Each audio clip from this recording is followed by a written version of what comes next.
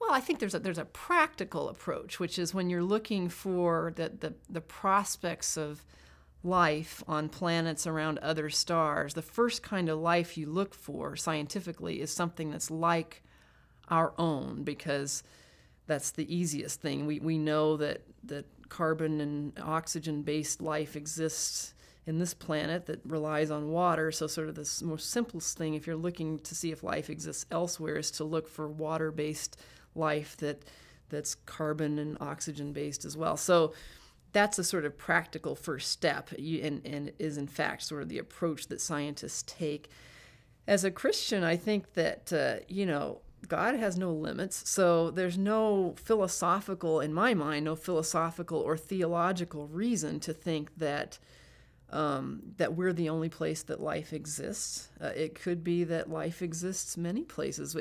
If you think about it, during the biblical times, they would often talk about how the word of God would eventually spread to the islands. I mean, to these people, the furthest reaches of the world were these mystical islands that were, off the coast of the Mediterranean.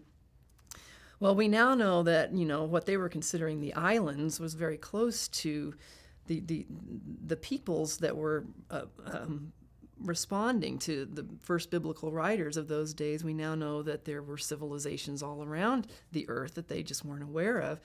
So it may be that, God has many surprises in store for us that we have not yet quite been cognitively ready to understand until now.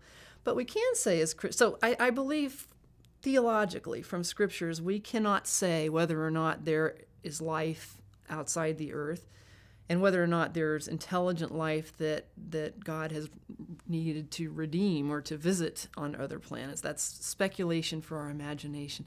What we can say as Christians is that what the Bible does teach is that God, the God of the Bible, is responsible for whatever it is that we find out there. And so that's why I think it's exciting as Christians to go exploring, because we're never going to find anything that's outside of God's realm. Everything is part of this majestic creation, and the more you discover, the more amazed you get by thinking about God. And so I think exploration is a divinely Christian activity, and people should be excited about it.